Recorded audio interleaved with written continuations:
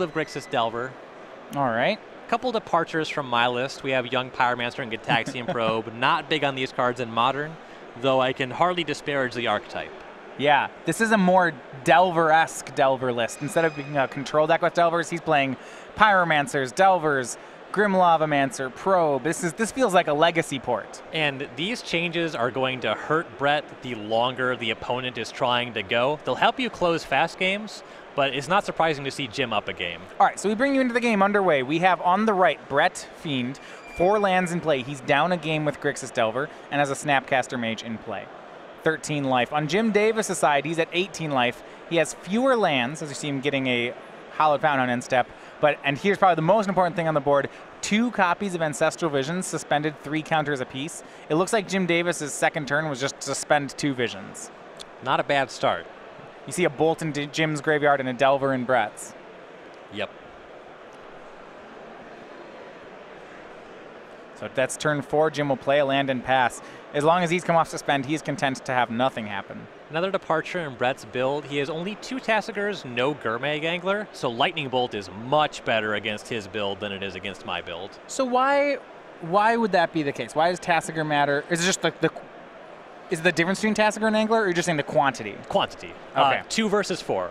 Gotcha. 2 Delve threats versus 4 Delve threats. Yeah, it's going to be a Thought Scour for Brett, targeting himself. Mills a Tassigur in a land and draws another Snapcaster. Yeah, it's the more you become about creatures, and the less you become, then the better the Lightning Bolt Path Snapcaster deck's going to be against you. And especially if they're a Lightning Helix deck on top of that. Which Jim certainly is. 3 copies in the main. Draws. He misses the land drop here and has another Ancestral Visions that he'll suspend. Next turn is going to be pretty good for Jim. Yeah. You see 4 cards in hand. He has Negate, Dispel, Nahiri, Remand. Brett looks like he's going to go end step for a Kolaghan's Command. Getting back Tassigur is one of the modes. Jim's going to counter. He just doesn't know how. He has Negate, Dispel. Considering the fact that on his next turn he'll be drawing 7 cards, there's no way you don't go for something here. I actually like leading on one of the 2-mana counters, either Negate or Remand. And then if Brett has Spell Snare, he's likely to pull the trigger. You can cast your Dispel, and then you'll just be closer to 7 cards at the end of your next turn. The modes here were 2 damage to Jim and get back Tassigur. So Negate, Spell Snare from Brett. Jim's got to be thrilled about this. Yeah, exactly. He gets to empty his hand right before these visions. Awesome. Here's Dispel. Yep, that was a great exchange for Jim. Brett gets 1 turn to resolve things. Jim's going to be tapped out during Brett's main phase. He's going to have to make the most of it because Jim's getting a new hand when he untaps. Yeah, Jim's still at 15 life as well. Young Pyromancer, the draw for Brett. Curious, what does Jim have for an Electrolyze count? That card seems absurd here. All right, Snapcaster Mage hits Jim down to 13. Young Pyromancer from Brett. And now he passes. Here come the visions. Okay, so one good thing for Brett here, no Electrolyze in the 75. Jim does have access to 1 is Ecstatic Caster out of the sideboard. Jim draws his first 3, a Helix among those. He's going to go for another 3, and he gets them all. See, 3 from the first vision, 3 from the second vision, and the draw for the turn. Jim with just a stack of cards in his hand. Can barely even hold all of them.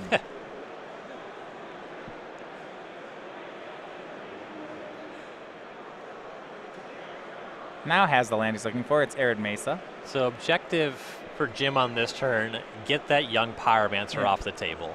Yeah, kill some creatures. Just get them all. Yep. Trade resources. Here is Lightning Helix on Pyromancer. Brett does have a Spell Pierce. And Jim had a Celestial Colonnade. I like playing the Arid Mesa. It gave him access to Spell Snare, Mana Leak if he had to fight a counter war. Yeah, there's no rush on Jim's side to make the Colonnade. He has so many more cards. He's just going to play this at a...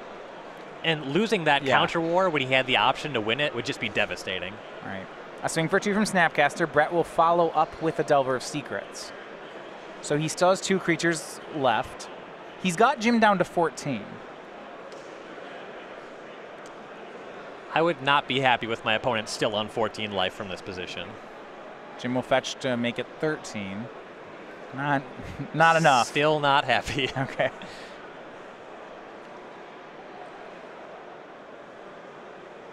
He will cast Vendilion Click on Brett's end step.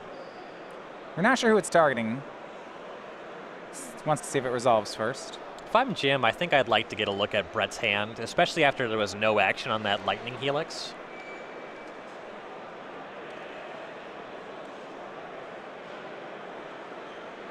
Snapcaster Mage, Spell Pierce. It's a good holding from Brett. Yeah, it's solid. Spell Pierce is going to get progressively worse as we advance through the game here. Jim has one Spell Snare. Yeah. Have to imagine one of these Snapcasters is going to be leaving the hand. In these mirrors, Snapcaster is... It's the card. It's the card, it's right? the card. Just take care. Get rid of that. And he'll take one of the two Snapcaster Mages. Easy enough. Jim will untap. And the best part here from Jim Davis' side is he's not even behind in the race. It's 13 apiece. Yeah. This is looking real good for Jim. He draws a second copy of Nahiri. Now he is short on removal right now. Doesn't, you know, you're looking for helixes, paths, and bolts, and he's got one path. Path Mana Leak, Spell Snare, 2 Nahiris. And even though Jim is doing okay in the race, I like hanging back Click here in case you want to get in front of a flipped Insectile Aberration. Delver of Secrets will turn into Insectile Aberration. Brett shows a Thought Scour on his turn. Then draws it. Brett's hand, we know Spell Pierce, Thought Scour, Snapcaster Mage. It's got one more in it. That one's a mystery. And here come the two creatures. The 3/2 flyer and the 2/1.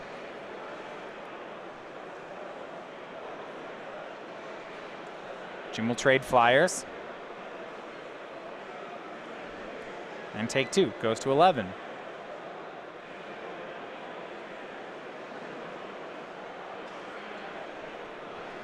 Now, and then following turn, Jim will be able to cast Nahiri and pay for Spell Pierce. Yeah, it looks like Remand is Jim's last card. So here's a Thought Scour. Brett will target himself. Dreadbore and Dispel into the yard. Draws a card off it. Looks like it was a Polluted Delta. Or Darkslick Shores, rather. And Grim Lavamancer for Brett. At some point, I think Jim's going to have to just cycle this Remand. I don't know if it's right now. Yeah, it's really not going to do very much. He doesn't know that Brett has so few Delve creatures. If you believe that there's going to be at least 4 copies, then Remand gains a lot of value. Against this specific match, I'd like to pull the trigger on Remand. Jim just has so many cards in hand. Looks like he is going to cycle. Yeah, a Remand on the Grim Lavamancer. Yeah, you can Remand is good against Snapcaster Mages, but at the same time, Jim already has a Spell Snare for that, so it's not. Yeah, he just gets a new card. There's no reason to let the Snapcaster resolve and then fight over it. And how about this? Now he can Mana Leak the Grim Lavamancer because Brett's actually down to 2 untapped lands. Mana Leak, another card that was just sitting there losing value. I mean, it won't trade with Lavamancer. It'll trade with that Spell Pierce in Brett's hand, but that's fine.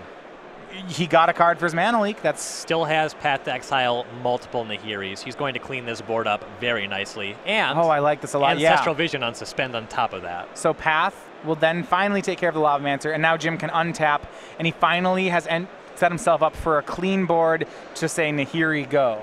Yep. Beautiful. I think Jim has navigated this quite well. Yeah. He's been looking for a window to cast Nahiri for a bit now, and he made one for himself. He'll cast Serum Visions. I guess you should Serum Visions before the Nahiri in case you wanted to plus the Nahiri. Yeah, you could rummage into whatever you see with the visions. Snapcaster's only 2 damage. Something like Timely Reinforcements would be backbreaking. He's got 2 Spell Snares, 2 Nahiris, and an island now. So he plays Nahiri. I'm interested to see what mode he picks. All right, not even hesitation. He's going to exile the Snapcaster. Yeah, Brett has, I believe, 1 card in hand. Oh, and Jim's got that vision? And if he Lightning Bolts Nahiri, Jim has backup Nahiri.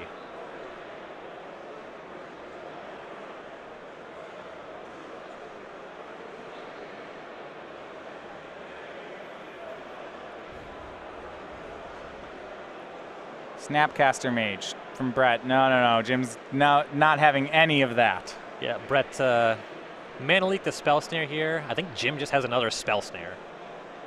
Yep, he'll Mana Leak the Spell Snare, and Jim will re-Spell Snare the Snapcaster Mage. Thanks for playing. Style question. When it doesn't matter, when you have the second Spell Snare, do you snare the Snapcaster a second time, or do you snare the Mana Leak? When it doesn't matter, I snare the Mana Leak. Okay. So you know. I like big stacks.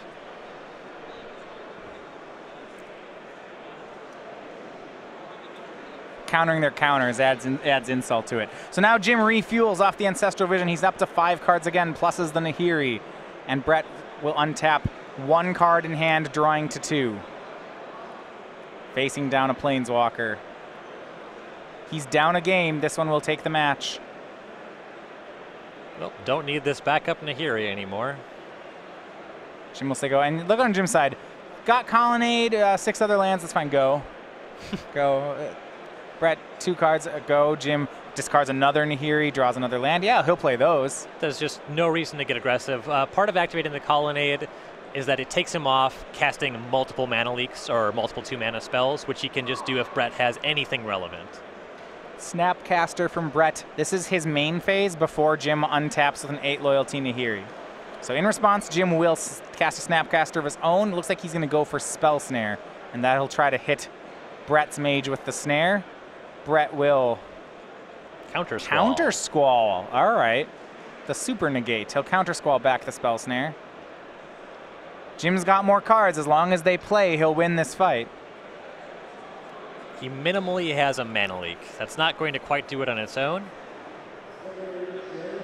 Remember, this fight's just over a main phase Snapcaster Mage. If he gets Brett to tap out and nothing else, it's still a win. Right, and if Brett pays for a Mana Leak here... Oh, it's way worse than that. Gosh. He's going to remand his own Spell Snare. Now, that's a flashed back Spell Snare that Jim's remanding, so it's just a card draw spell. It doesn't win him the counter war, but it draws him a bunch of cards. So that plays super good if Jim is remanding a Spell Snare he's casting, because he just gets around a counter, gets to cast his spell again.